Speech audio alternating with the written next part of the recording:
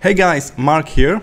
Last month we talked a lot about missing feature and workarounds for Affinity Designer. So I think we should give credits where it's deserved, and today we're going to talk about great tools and features. My favorite tools and features that I really love about this software. So let's get started with the first one. The first great tool in Designer is Shape Tool. That's right. Very simple, down-to-earth shape tool. Many vector editors give us only the basic set like rectangle, circle, and sometimes triangle, star, something like that. In Affinity Designer, take a look. We got the basic set, but also we can open this star tool, and under we will find multiple shapes. We got very handy shapes here that are already drawn for us. We don't need to worry about drawing. Let's say circle with a hole inside. There's donut tool for that. Easy. And more than that, you may notice there are like orange control points. They are smart shapes, so we can control them just by dragging those orange points. We can even open this donut, and now we can get the fracture of that. That's really cool. So very powerful shape tool, much better than anything I use in different editors. There are some very complex shapes already drawn for us. So let me just get rid of this guy. Take a look.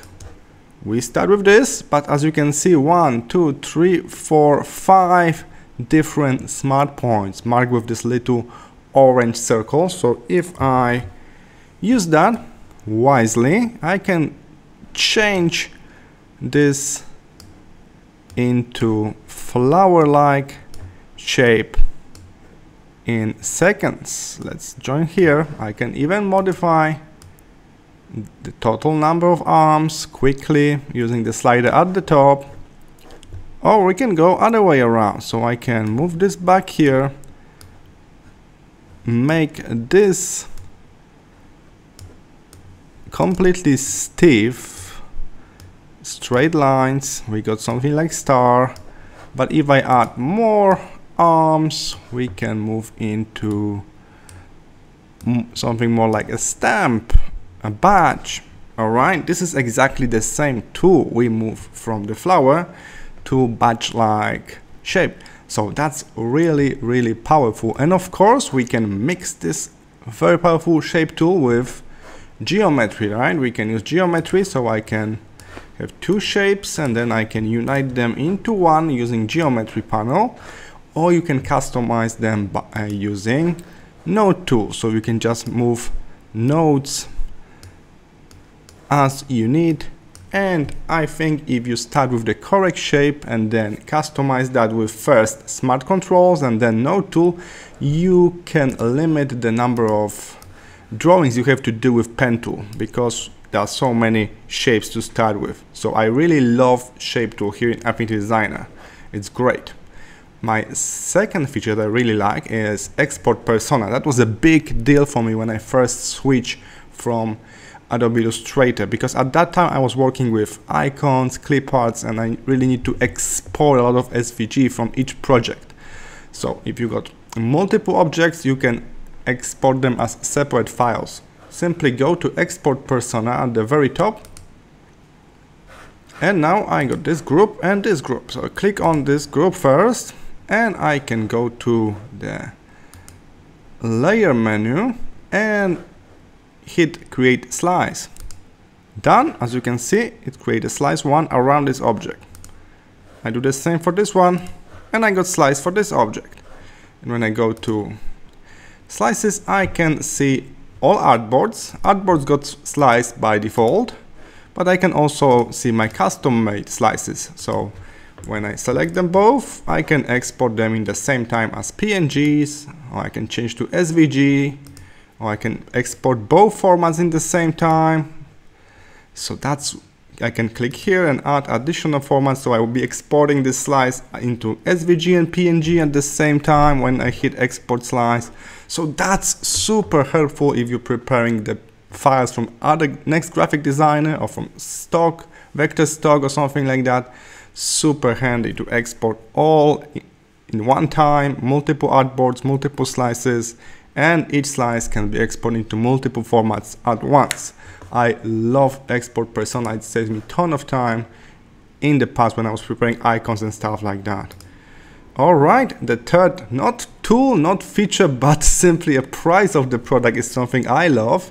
So I remember when I was quite early adapter a few years ago, and I was telling people, you know what, I found this new software that is powerful, almost the same as Adobe Illustrator, but the price is even lower than CorelDRAW, and people cannot believe that because that's such a good deal. So we got cheaper software than CorelDRAW with very similar features to Illustrator. That's great deal. Current price for Designer is $55. I bought it for something like $39 or $49 back in the days. Some of you bought it last month with 50% off, so twice a year Affinity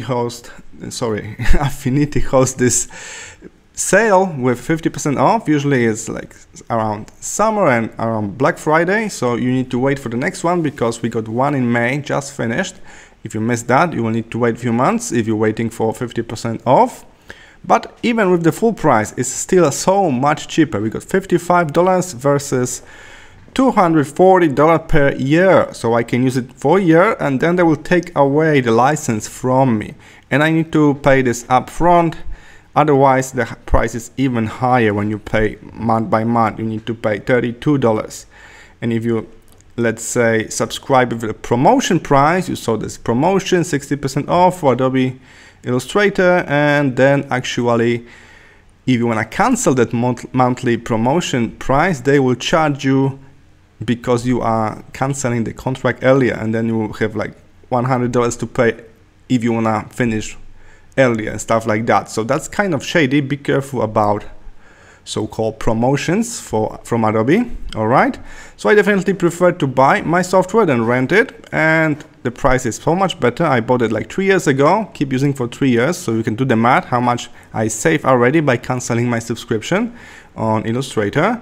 In addition, I'm totally fine with repurchasing Affinity Designer. I bought it first for Windows, then I changed my computer to be Apple computer, so I repurchased this, so I got license for Mac. Then I also bought license for iPad for like $9. That's crazy because it's exactly the same program with different interface. So that's great. Even though I purchased this product 3 times already, it's still cheaper than paying for 1 year for Adobe Illustrator. So that's something I love, that I can just pay once and use it forever. Alright, next thing is Pixel Persona. I mentioned Export Persona. How about Pixel Persona? So this is our additional raster editor. So we got little raster editor built in to Affinity Designer. So that's not only a vector editing alternative for Adobe Illustrator or Inkscape, but also we got something extra that is missing in those programs. So here it is. I just switched to Pixel Persona, and as you can see, all of my tools adjust to work with pixels. That's great. Now I got lasso for pixel selection and stuff like that. So you can do light raster editing, and very often it's just used as a final touch. So let's say you got vector shape at first, then you move to Pixel Persona and you try to use one of those very nice pixel brushes to make some finishing touch on that, and then you will have something like pixel layer. As you can see, I already mask out my pixels inside the shape because I select the shape before I use brush. That's very handy. And if you take a look here on the layer panel, I got this ellipse. This is vector layer, but inside, just below, there's a pixel layer with my brush effect, with my texture. So that's really nice way to finish up illustration by adding those textures, painting with some raster brushes directly inside the program without need to export that to another software. That's really great. And my last feature, that's not really a feature, it's performance. I got really great performance here on this old iMac 2017. It's even better on my M1 MacBook Air. It's great on my old iPad. I got an iPad 2016, I think. Still great.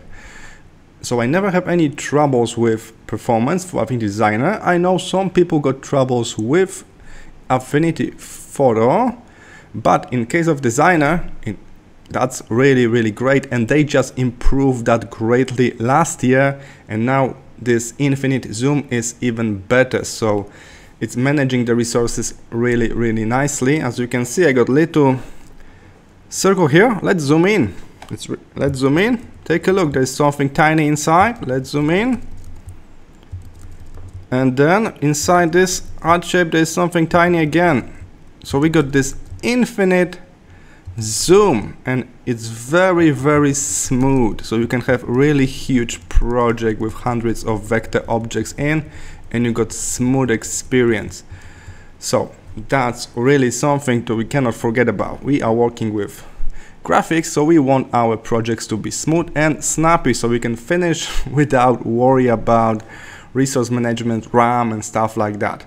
Alright, so here are my 5 features that I love about Affinity Designer. Shape tool is great, export persona is really helpful, price is great, even it's full price right now, it's still much better. Pixel persona to give finishing touches to your vector illustrations. So we got this 2-in-1 experience, and performance is solid on Mac. So I highly recommend Affinity Designer.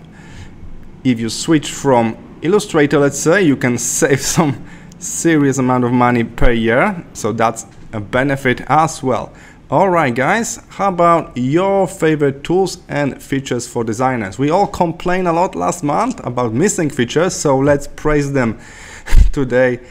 What tools do you like the most from this great software? The comment section is for you, and I will see you in my next tutorial. Bye!